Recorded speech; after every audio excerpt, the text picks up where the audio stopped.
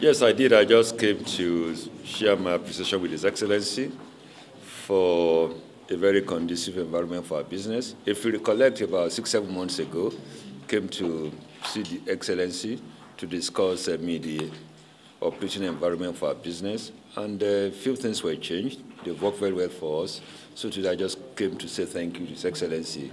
And as you would have seen in the media, about to proceed on retirement in about 6 months' time. I also came to share the news with His Excellency to say to him that in another 6 months, I will be retiring from Airtel. So it was a personal meeting, very private. That's what I came to share with His Excellency. We're always expanding our business. We're always investing in the country. We're going to set up a new data center in the country. We've already bought the land. We'll be breaking ground very soon. It's going to be one of the largest data centers in Africa that we're going to put in Nigeria.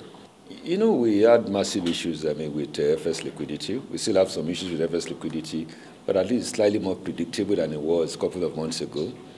It makes it easier for us to do better planning. We're not out of the wood yet, but we can see light at the end of the tunnel. Okay. We can do better planning. So are you saying it's going to be one of the largest in Africa. It's going to serve all the big multinationals in the country. It's also going to serve some of the foreign companies. It's actually one of the largest in Africa. We're not talking about the money for now because we've not done the final budgeting. We've got the land, we've got the consultants, and we're going to break ground in another few months. Did the president receive you? Very warmly.